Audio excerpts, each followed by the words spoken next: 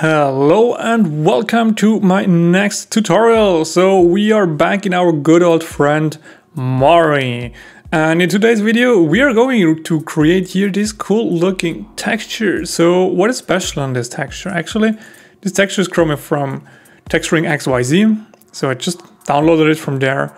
And the cool thing is we have full control over every aspect of this texture. Look at that, so cool. So we can change every color in that texture. We can even break it up by a noise. What do we want? Do we have more of it? Do we want to have less of some of the layers in it? And that's pretty cool actually. And this gives us a lot of flexibility. So we can completely change it here to something more dirty or rust, whatever. It's just we have full control over every layer of this texture we have created here. We can also alter it with a noise here to break it up even more. So that's pretty cool actually. The setup is super simple. One thing you need to know before we start is you need the extension pack for that to work. If you don't have the Mari extension pack, you will not be able to follow because we are using some extension pack nodes here. And if you don't have it, I can really recommend to get an extension pack for Mari. It's actually worth every penny and it's a great addition to vanilla Mari. Even the Mari already ships with quite a lot of cool nodes and features. Mari extension pack is just pushing it to another level. Alright, instead of just create everything from scratch again and bother you with press this button and insert this node, we will just go through step by step. So what do I have here? Here I have a simple tileable node where I have a manifold node that is plugged here into the texture node. Here, as you can see, this is just the texture that I showed you earlier. As next, we go into the color range to mask node. What is this node doing? I can show you that. Color to mask here. So when we plugged it in, here's a little gotcha. If you have a manifold node connected to the texture, your view transform here on the bottom will change, which is a bit weird, but you can fix that by plug this node here into a channel, then it will just follow whatever rule you have here. Or you can use the view as color node here and then it's fine as well. Let's go and view here this guy, what I did. So this cool node allows you to pick a color on a texture and create a mask out of that. So let's go and we want to change it here for raw pixel. Go here for the dropper here. And then we can select an area we want. And as you can see, whatever turns now white is selected as a mask. So if we hide here the background, you can see what we got. And we can change here how much we want to have included of that, how less.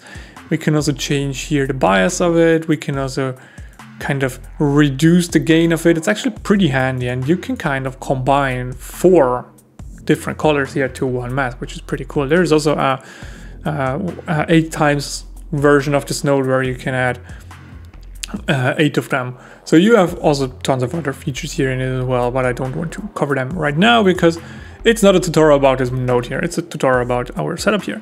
So what I then did, after I created here this mask, so as you can see, I've just picked here this bright part of the texture. So I've just picked here this bright part and that's what I mean. Look, now it's switching here to scalar and it's just super weird. So yeah, if you view this guy here again, it's just working again. See, and now it changes again. It's a bit odd, but yeah, we are not going to discuss about that now. And yeah, we need to change here that one again so that we can get here the correct values.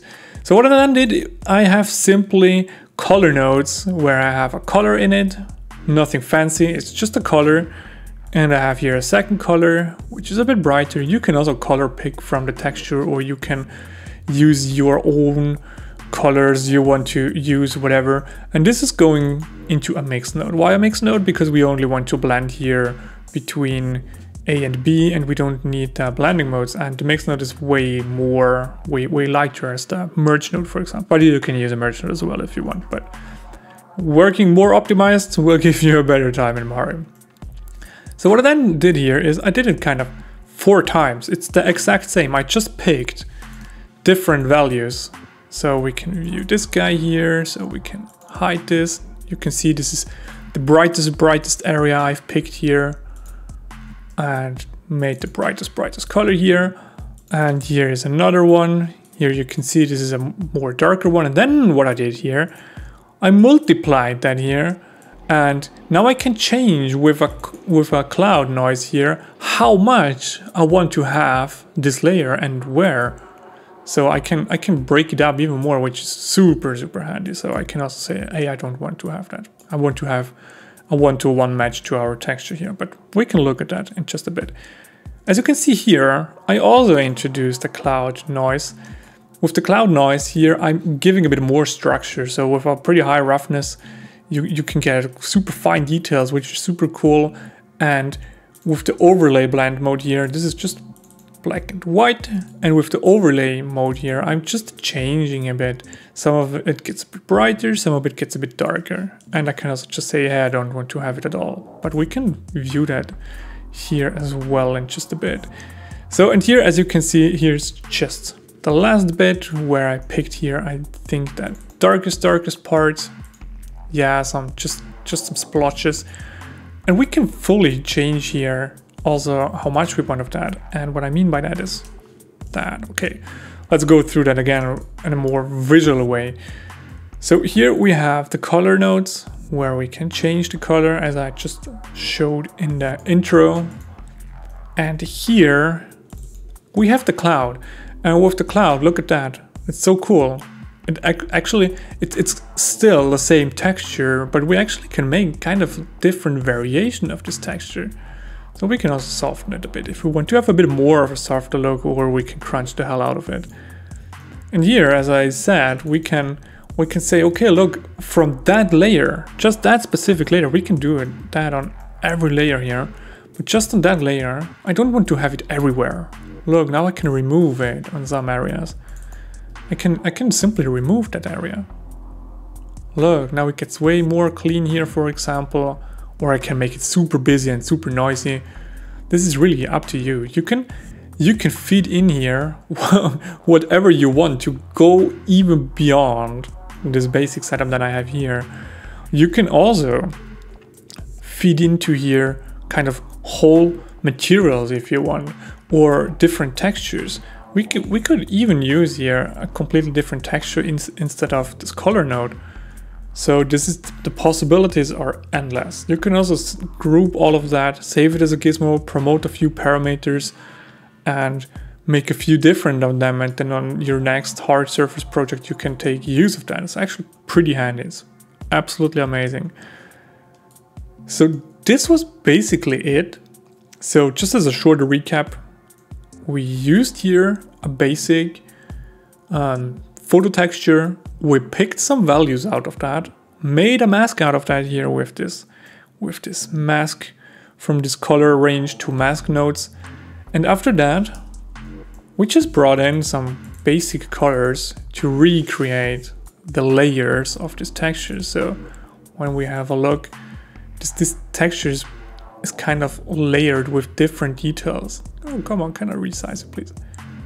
So we have the more brownier patches, we have the more lighter patches, we have the super dark patches.